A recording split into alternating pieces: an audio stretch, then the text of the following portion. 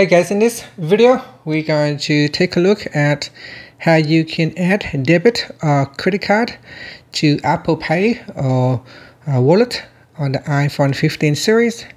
First, let's go back to the home screen by swiping up at the bottom of the screen. Then from the home screen, tap on Settings. Next, in the Settings page, we then scroll down, and in here tap on Wallet and Apple Pay. Now at the top here in Payment Cards section, tap on Add Card.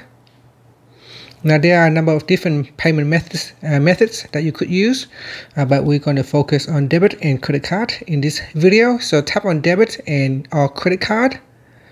In here, tap on Continued.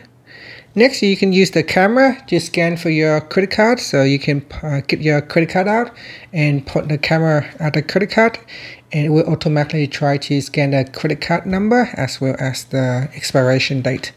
Otherwise, you can enter card details manually, and here you can manually put in the card number and your name. Now put in your card detail and tap on Next. On the next page, you need to put in the expiration date and security code. So go ahead and do that. Okay, on the next page, you need to verify your card via a text message, depending on your method of verification. So before you can add your card to the device, you need to complete the card verification.